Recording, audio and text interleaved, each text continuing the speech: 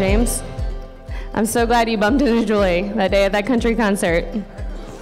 You've added so much character, a lot of bourbon, and fun to our lives. Thank you for making my best friend the happiest I've ever seen her, and for being the biggest supporter that she's needed through grad school and every single day. I admire the love that you have for each other, and today I was blessed to stand beside you as you said your vows. I look forward to your future, the memories that will be made, and I'm truly so, so happy for you both.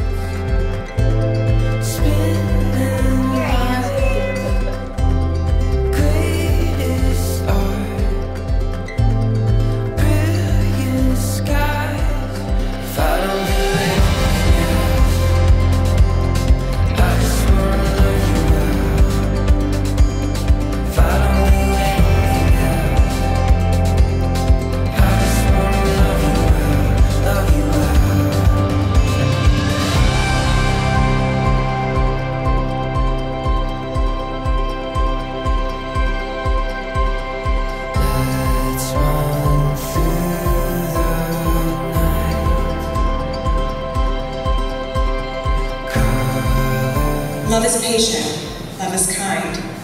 It is not jealous, it is not pompous, it is not inflated, it is not rude.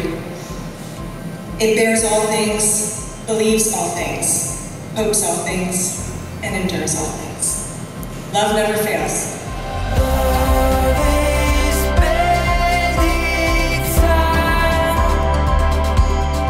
I, James, take you, Julie, to be my wife.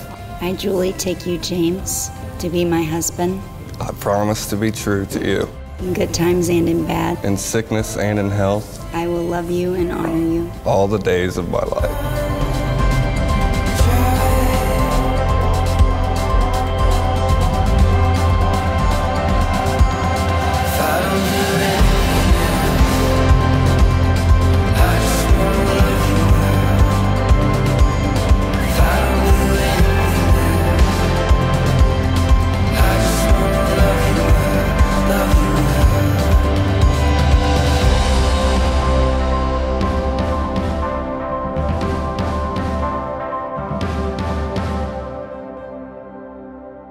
They say love like this comes once in a lifetime.